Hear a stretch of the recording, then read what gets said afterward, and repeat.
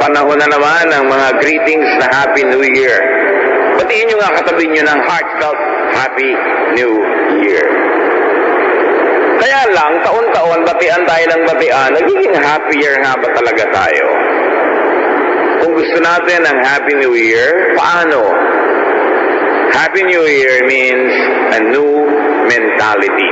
Yan po ang ating pag-aaral at nawakasihan tayo ng presensya ng Panginoon.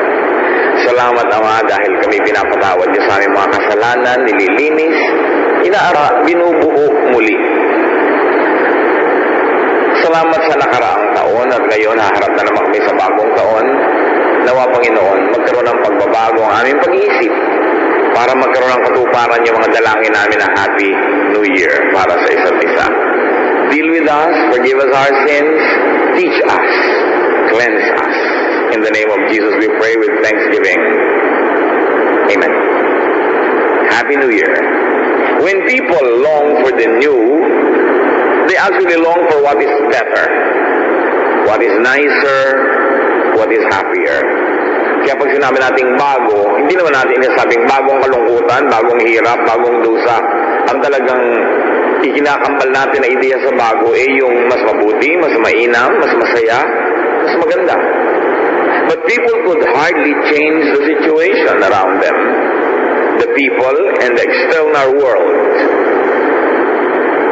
Marami sa ating mga kaligayahan, kasiyahan, nakaasa, nakasandal sa ibang tao, sa panahon, sa mga bagay na nasa labas ng ating sarili. Hindi naman natin kayang kontrolin yon. Kaya ang sabi sa Ecclesiastes 1:9, everything that happens has happened before. Nothing is new, nothing under the sun. Pati ang mga parang nagiging sobrang malaking pagbabago sa klima, sa panahon, nangyari na yun nung araw. Marami nang naging pagbabago, kaya lang wala pa tayo noon. Ngayon lang tayo narito. Kaya ngayon lang natin nalaman na may mga ganong mga pagbabago. Hindi naman ibig sabihin, wakas na yun ang mundo. Napakarami ng malaki mga pagbabago sa planeta. Tuloy din naman ang buhay. So ang gusto natin, hindi lang maiba. Ang gusto natin, mas gumanda. But what is new? What is better or nicer or happier could only be achieved internally, in the mind. Hindi mo mababago ang panahon, pero mababago mo ang pagtingin mo sa panahon. Hindi mo mababago ang mga bagay na nagaganap sa labas ng iyong katawan, pero mababago mo naman ang iyong paninindigan, ang iyong attitude, ang iyong reaksyon sa mga ito. Kaya yung naghahanap ng Happy New Year, ang kailangan talagang makita is a new mentality. Panibago, bagong paraan ng pag-iisip. Ang lungkot ay nagmumula sa sariling isip. Kaya kung minsan, Pasko, may sumasaya, may lumulungkot. Kasi magkaibang iniisip nila tungkol sa Pasko. Merong mag-asawang nagkakalayo, may sumasaya, may nalulungkot. Kasi magkaiba ang pananaw nila tungkol sa kanilang pagkakalayo. Merong mga pangarap na hindi natutupad, may mga nalulungkot, pero hindi natutuwa. Kasi bumubukas ang pinto sa ibang mga pangarap. So, hindi talaga yung nangyayari ang nagpapasaya o nagpapalungkot, kundi kung anong iniisip mo, ano ang reaksyon natin sa nangyayari. Ang lungkot, ang saya, ay nasa isip ng tao. Romans 12:2, do not be conformed to this world, but be transformed by the renewing of your minds, so that you may discern what is the will of God, what is good and acceptable and perfect. Huwag daw makiayon sa daloy, sa takbo, sa buhay ng sanlibutan, kundi baguhin ang paraan ng pag-iisip. At pag binago ang paraan na ito ng pag-iisip, may bagong makikita na dati namang nandun, hindi lang natitingnan. May dating maririnig na dati nang nauulinigan, pero hindi naman nauunawa dahil hindi binibigyan ng pansin. Pero pag ang tao nagbago ng paraan ng pag-iisip, sabi ng Romans 12, you will see and understand the good and the perfect will of God by not conforming to this world. And perfect. Huwag daw makiayon sa daloy, sa takbo, sa buhay ng sanlibutan, kundi baguhin ang paraan ng pag-iisip. At pag binago ang paraan na ito ng pag-iisip, may bagong makikita na dati namang nandun, hindi lang natitingnan. May dating maririnig na dati nang nauulinigan, pero hindi naman nauunawa dahil hindi binibigyan ng pansin. Pero pag ang tao nagbago ng paraan ng pag-iisip, sabi ng Romans 12, you will see and understand the good, the acceptable, and the perfect will of God by not conforming to this world. Paano nakikita, nararamdaman, nauunawa ang magandang kalooban ng Diyos sa pamamagitan ng hindi pagsunod sa kalakaran ng pag-iisip ng mundo? By not conforming to how this world thinks and acts and behaves. By being transformed by the renewing of your mind. Ang tunay na pagbabago ay nangyayari sa isip. Kaya ang tao, bantayan mo, halimbawa, ayaw mo siyang patawirin sa ganong lugar ng kalsada, parusahan mo pagka tumawid, hindi yung tatawid kasi pinaparusahan. Pero pag wala na magpaparusa, absent yung magpaparusa, tatawid pa rin yun. Kasi hindi naman siya nagbago sa isip. Hindi siya nagbago sa loob. Kaya yung sobrang pagdisiplina, yung pagbibigay ng sobrang parusa o gantimpala para makontrol mo ang behavior ng tao, pag nawala na yung parusa o gantimpala, babalik lang yan sa dati. Kasi hindi naman nagbago yung paraan ng pag-iisip. Ang tunay na lugar ng tunggali ng labanan sa loob ng isip. Kasi kung sino ang magwagi, kung sino ang sa usual na kalakaran, sa nakagawi ang paraan ng pag-iisip ng kalahatan, hindi niya madidiskubre yung magandang kalooban ng Diyos. Kasi ligaw ang sanlibutan. Ligaw ang nakararami. Kaya sabi ni Lord, do not enter the wide door, do not walk the easy road where many people walk because it leads to destruction. And to add another dimension to Romans 12:2 from the contemporary English version, do not be like the people of this world, but let God change the way you think. Then you will know how to do everything that is good and pleasing to Him. So discern the good, the acceptable, and perfect will of God, and be able to test it by not conforming to the pattern of this world, by being transformed by the renewing of your mind. In other words, let God change the way you think. So how will you have a Happy New Year? Change your mind for happiness.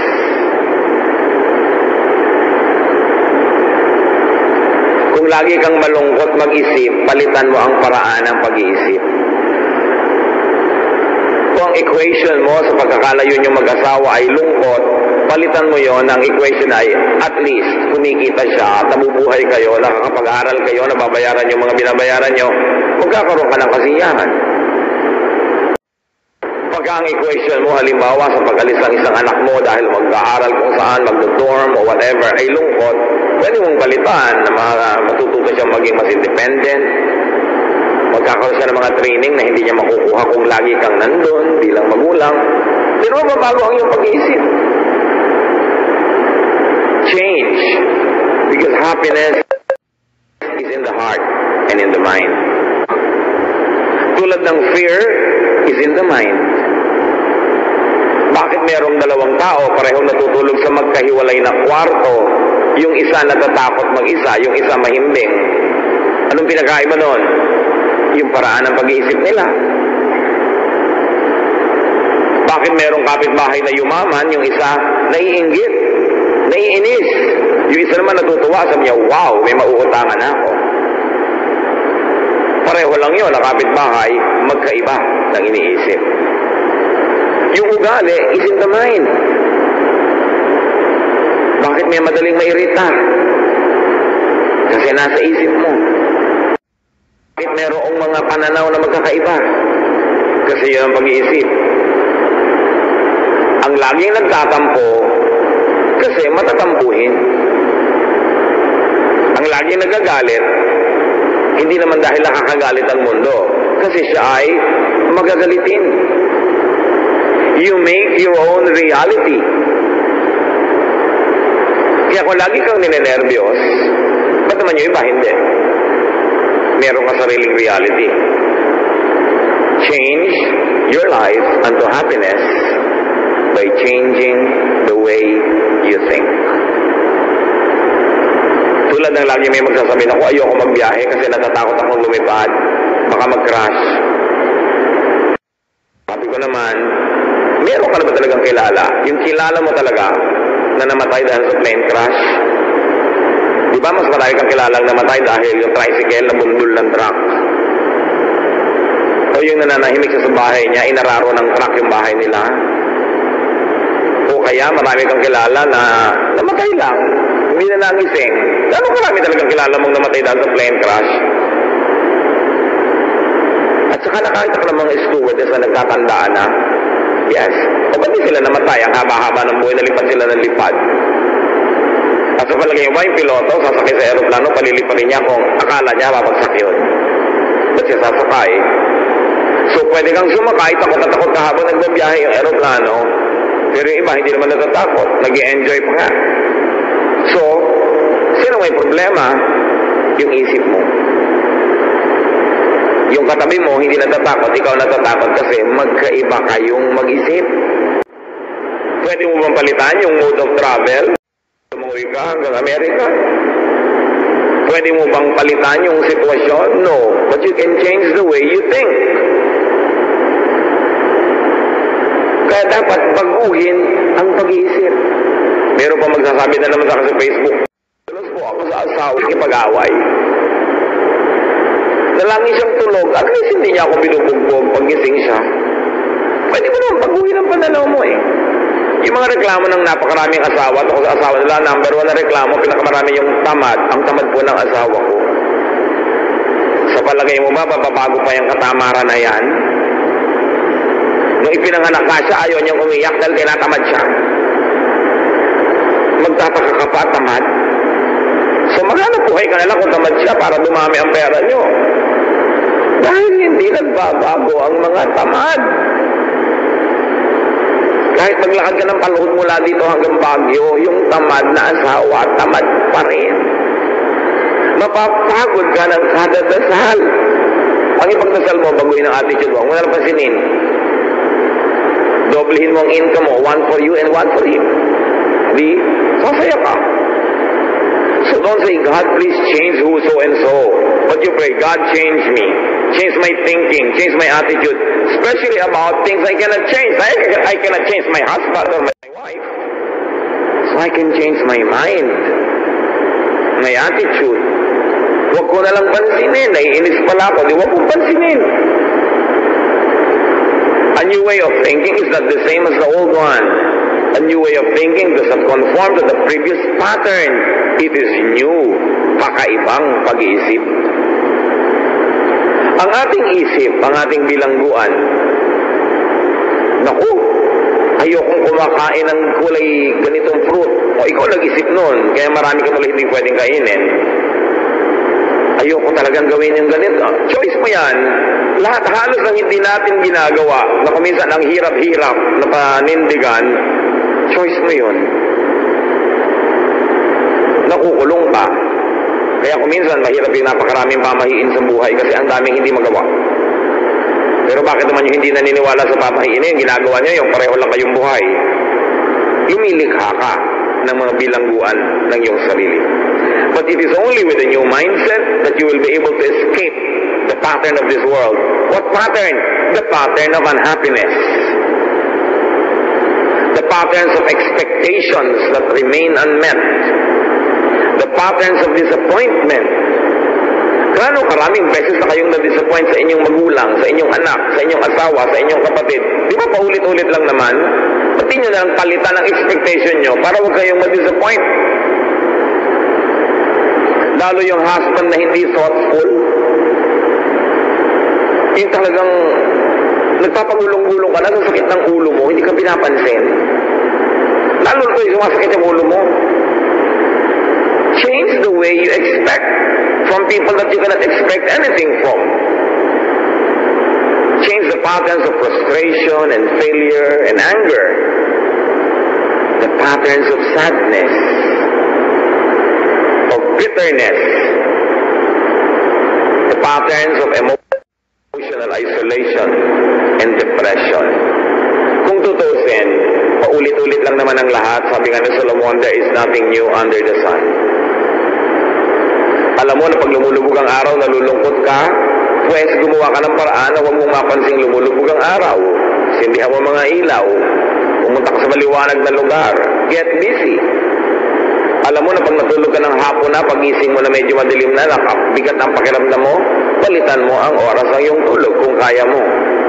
Change the patterns. Change the way you think. Iwanan ang paulit-ulit na galit. Paulit-ulit na tampo na hindi naman mabili.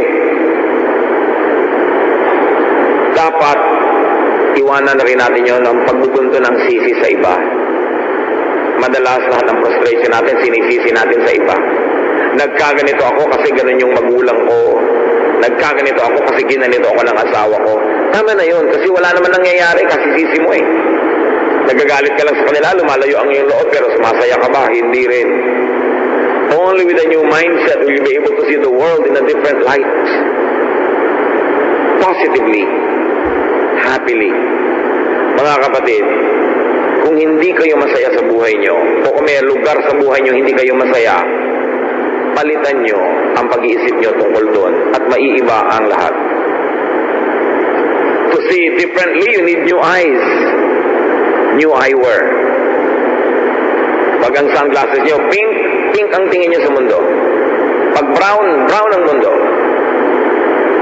Kaya, kung ayaw nyo ng nakikita nyo, hindi nyo pwedeng palitan yung nakikita nyo. Magpalit lang kayo ng salamin. Magpalit kayo ng pananaw. See, understand, practice, and prove to yourself that God's way is good, acceptable, and perfect by changing your mind. See that life is good. See that life is good to you. Tigilan mo ang pagtingin sa mundo na parang nagkasundo-sundo lahat ng planeta na pahirapan ka. Na parang ang buong mundo ay nagkakaisa na ang buhay mo ay sikipan, pahirapin, palunggutin. Walang ganon.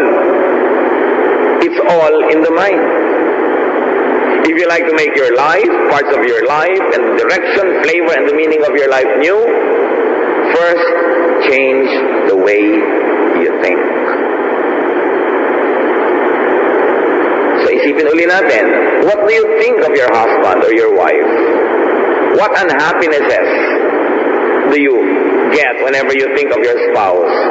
Change the way you think. Mag-focus ka sa kanyang mga katangian. Mag-focus ka doon sa mga magaganda, hindi doon sa mga ayaw mo. At yung mga ayaw mo, pag-aralan mo tanggapin o ignorin. Kasi wala rin namang nangyayari sa paulit-ulit mong reklamo, di ba? Change the way you receive, process, interpret, and apply ideas.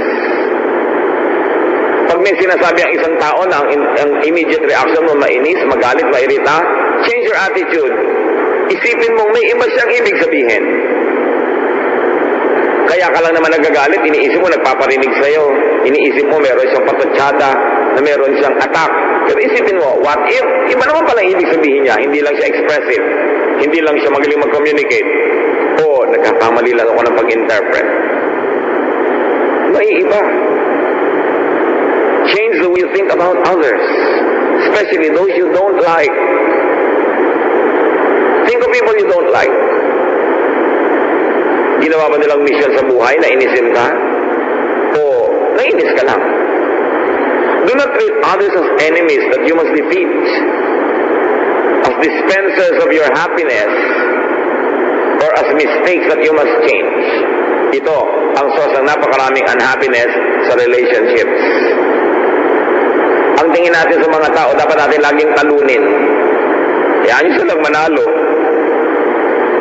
Dapat ang tingin mo sa tao, sasaya ka dahil sa taong ito. Siya ang pagkukunan mo ng happiness. Para siyang gripo. Pag binuksan mo, may lalabas na happiness para sa'yo.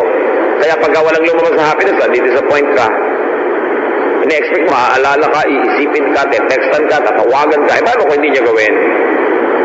Kasi iniaasa mo sa iba ang kaligayahan mo.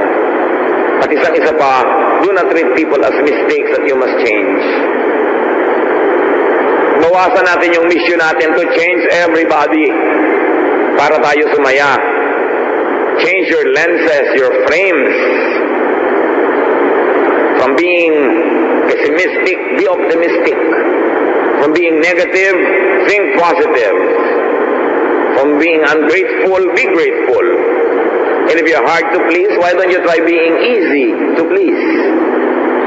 When you change the way you think, you change your behavior, you also change the way people react to you. So change the way you react to stimuli and interact with the world. Dati magagalitin ka, ngayon no. Hindi ako magagalit. Bahala ka kung ano gusto mo sabihin. Frame lang yan eh. May mga tao nag-decide, ako conservative. So ikukulong na niya yung sarili niya sa conservatism. Therefore, kalaban na niya agad yung liberal. Ako old-fashioned. Kalaban na niya agad yung modern. Ako gloomy. Kalaban niya agad yung cheerful. Basta ako distrustful. So kalaban na niya agad lahat ng tao. So change the way you react to things. Change the way you speak. Palitan lang natin, gandahan natin ang paraan ng pag-iisip. Mababawasan ang mga kalaban natin, madadagdagan ang mga kaibigan natin. Marami tayong maibebenta kung salesperson tayo. Maraming matutuwa sa atin. Kasi most of the time, it's the way we speak that drive people away from us. Pero tinubuka yung bibig mo, yung pa rin at yun, may na-offend, may nagagalit. Can't that be changed? Para gumanda yung mundo natin, change the way you conduct your life. Kung dati kang laging pabigat, maging pagaan ka naman. Dating lagi kang kontrabida, killjoy, why not change? Because when you change that, the people around you will change the way they react to you. Change to break away from the ungodly patterns of life. The bad, the sad, the troublesome, the unfruitful. Hindi mo mababago yung tamad, pero kung ikaw yung tamad, mababago mong sarili mo because God can change you when you allow God to do it. When you submit to God's will and you allow God to change your ways. Change to conform to God's ways, and God's ways are happy, good, loving. Remember, God's ways are not always the ways of religion. Dapat pinag-ihiwalay niyo yun. Kasi hindi naman laging 100% ang accuracy ng religion sa pag-i-interpret ng will of God.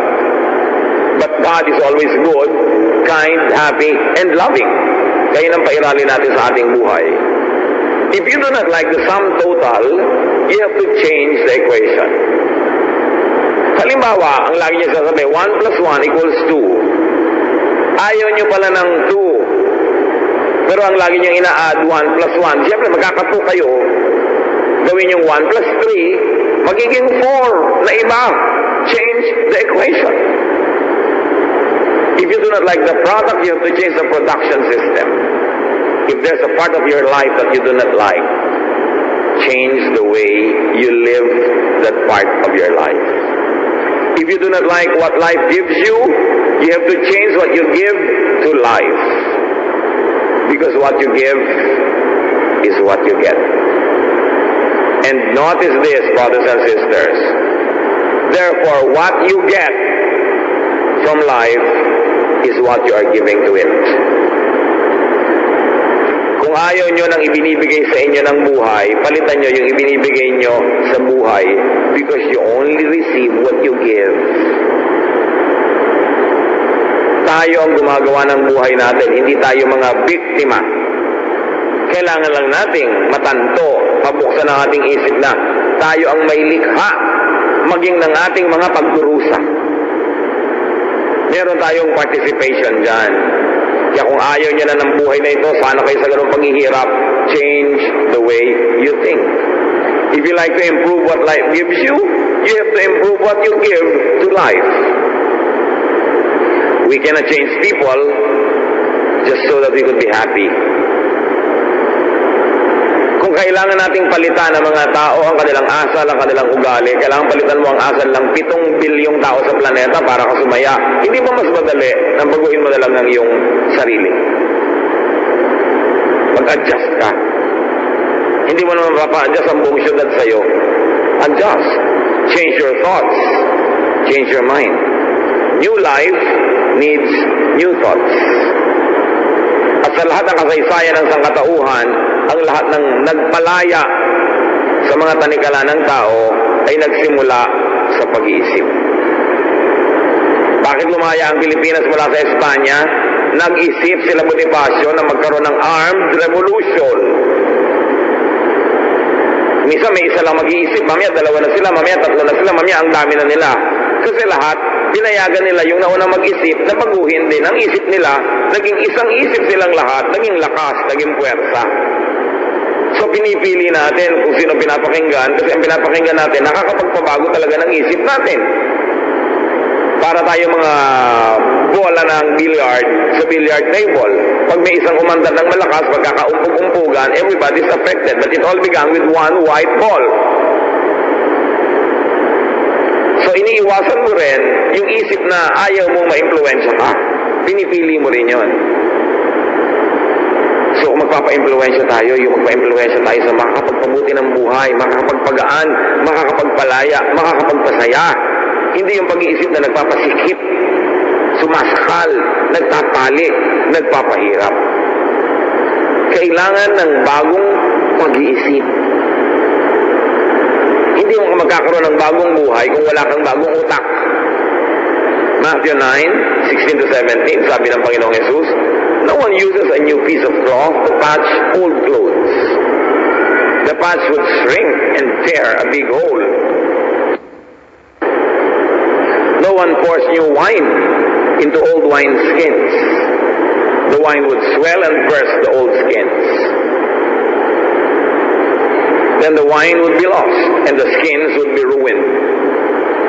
New wine must be put into new wine skins. Both the skins and the wine will then be safe. A new life will have to be contained in a new brain,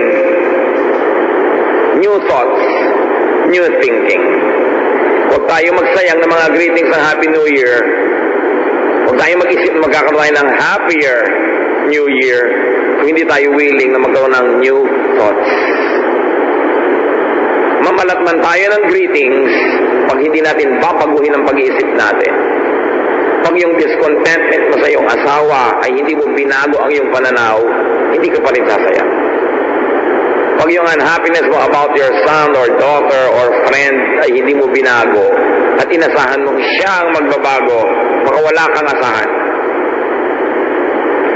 Huwag nating sikapin gawin yung hindi natin kaya na mangbago ng kapwa. Ang kaya natin, baguhin ang sarili. At pag willing tayo, tutulungan tayo ng Diyos to change for the better. New life means new minds and new thoughts because it's all in the mind. Even happiness is in the mind, in your mind. Salamat, Ama. Turuan niyo po kami na makita namin kung anong paraan ng pag-iisip namin ang nagbibigay ng lungkot, hirap, pagdurusa, at nabago namin ang paraan ng aming pag-iisip. Lagi nilang sinasabi, mind over matter. There must be some truth in this saying. Teach us, Lord, to create realities in our minds.